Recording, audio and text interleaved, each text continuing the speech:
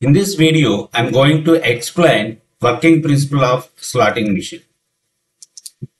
The main aim of the session, comprehensive understanding of the working principle of a slotting machine, its components and their functions. What are the instructional objectives? The session is designed to explain the working principle of a slotting machine, including its basic operations, to familiarize participants with the various components of a slotting machine and their functions. The learning outcomes.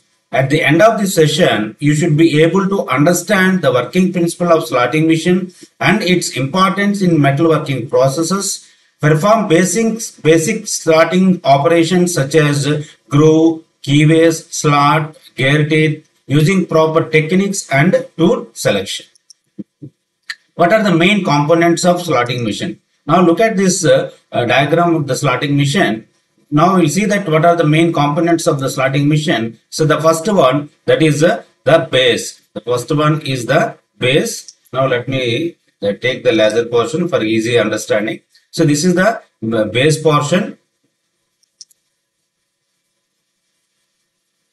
And the second one is the column. So this portion is a column, so which is mounted on the base, and this column is incorporated at the driving mechanisms. And the third one is the saddle. Now you can see that the saddle, on the top of the saddle, so this device is mounted, which is used for supporting the table, that cross slide. You see that on the saddle top, you can provide the cross slide. So the saddle is moving in this direction. Okay, that is away from this column, or is moving in this direction. Okay.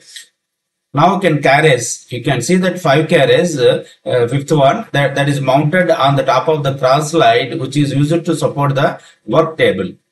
Now let us see that rotating table. The sixth one is the circular the rotating table, where the work pieces are mounted on the table with the help of the vise or T-slots with clamps, different the clamping arrangements you can use to fix the work pieces. Seventh one is the tool head, where the tool is mounted on this head.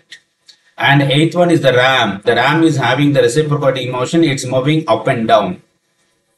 And 9 is a ram driving mechanism. Here providing the ram driving mechanism. Already in the last video where the shaping machine, I explained how the ram is moving, what mechanism is incorporated in the shaper. The same mechanism is incorporated in the slotting machine also. That is the Whitworth quick return motion mechanism, or crank and slotted lever mechanism, which is used to give the different speeds of the stroke of the ram, where forward stroke moves slowly and return stroke moves fastly in order to minimize the ideal stroke time.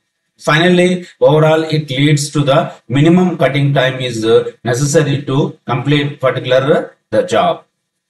10th is the feed mechanism. So whenever you are applying the automatic feed, then you can engage this feed mechanism. So these are the basic the 10 parts of slotting machine.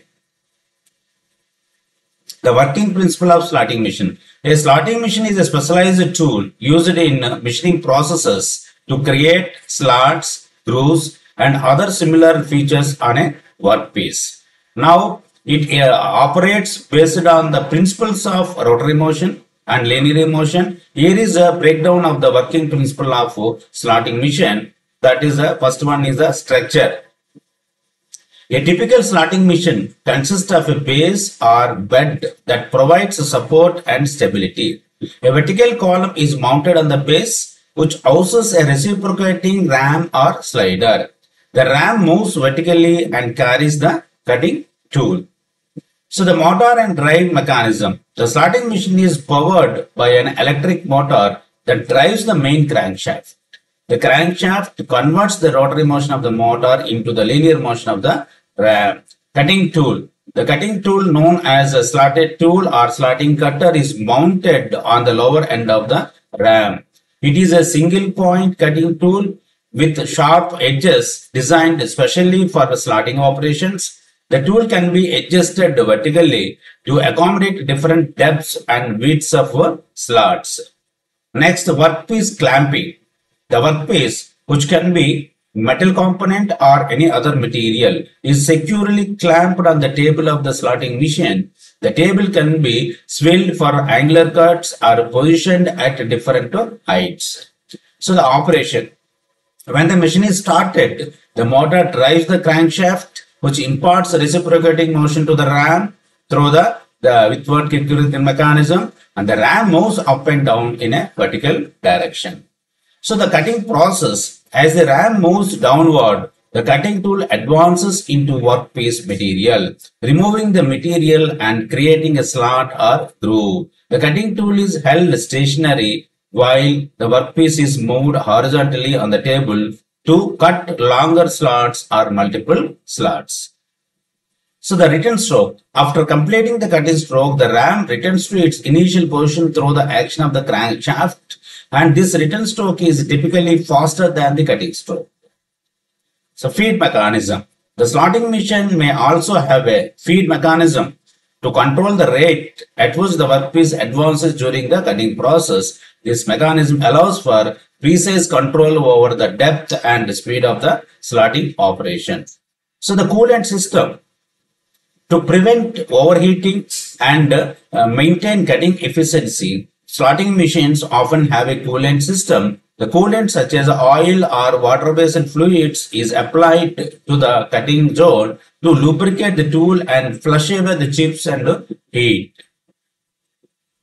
So these are the basic the working principle of slotting machine. Just I want to show the 3D model of how that slotting machine is taking place. That I want to see that 1 minute.